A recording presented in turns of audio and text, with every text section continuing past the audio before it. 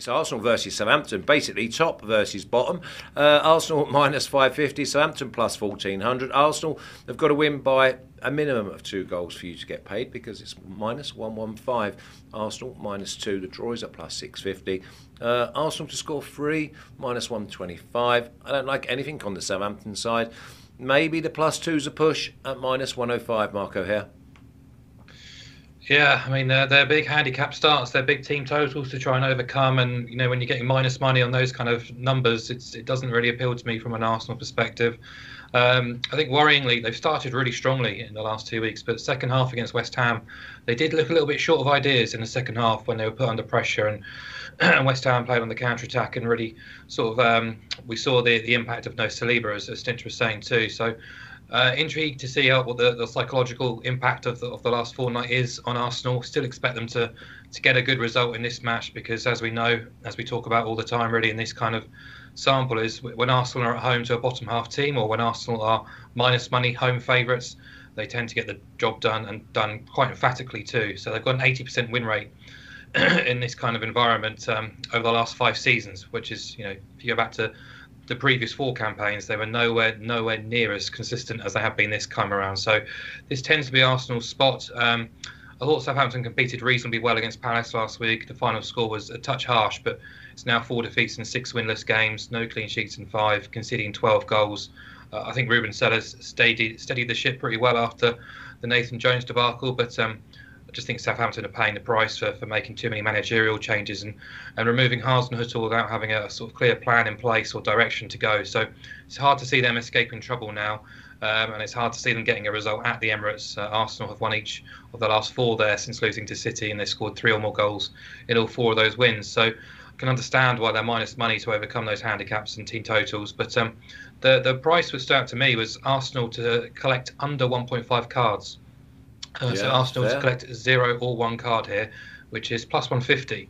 I don't normally like opposing card counts because it's not the most enjoyable watch, but this wager has actually won in 9 of Arsenal's last 11 home games in the Premier League.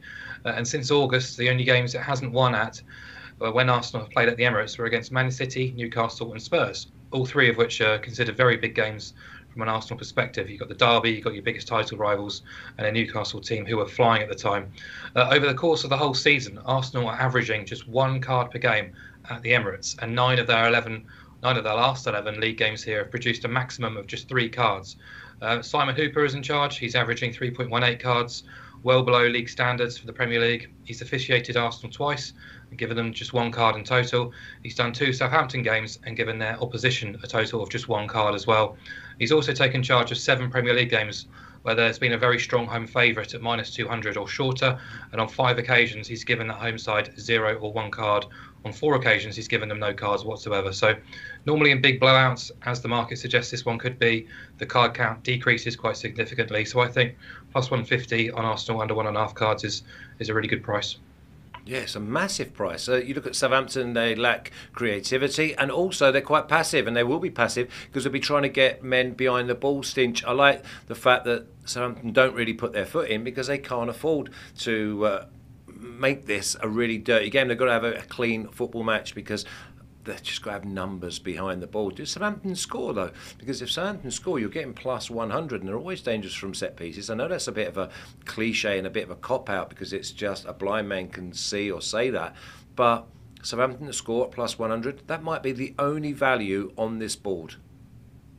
Yeah, I'm glad you mentioned that because that was what I was going to touch on. Arsenal have looked a bit susceptible defensively, as I mentioned, with that Saliba absentee. Zinchenko is not a natural left back either, and I think maybe not necessarily his fault, but obviously against Liverpool he allowed Alexander-Arnold to get past him to set up the equaliser. Arsenal have only kept 3 clean sheets in the last 16 games across all competitions, so it definitely piqued my interest thinking about Southampton to score, given the line is just half a goal. But I think I'd want a bit bigger than plus 100. I think we have to remember this is top versus bottom. Arsenal are top, deservedly so. Southampton are fighting relegation, deservedly so. So despite the fact that it is a low number to overcome, and you're getting plus money, I think I'd want a bigger price there because, as you say, a lot of goals Southampton have scored this season have come from set pieces, and that's not really a sustainable route to long-term goal scoring success.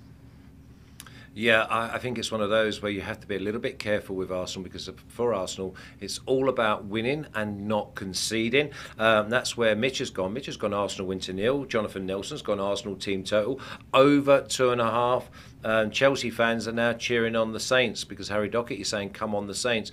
I think you need to save your energy and breath for your own team, to be honest. Let's have a little look at the official picks. Keep them coming, though. Barcelona says Saka, anytime scorer, plus 220. I'd like Saka to maybe bounce back. And also Jesus with shots on target. But we've got Arsenal under 1.5 cards in the game at plus 150. Remember, they average 1 card, so you're getting plus money for them to basically stay with their average.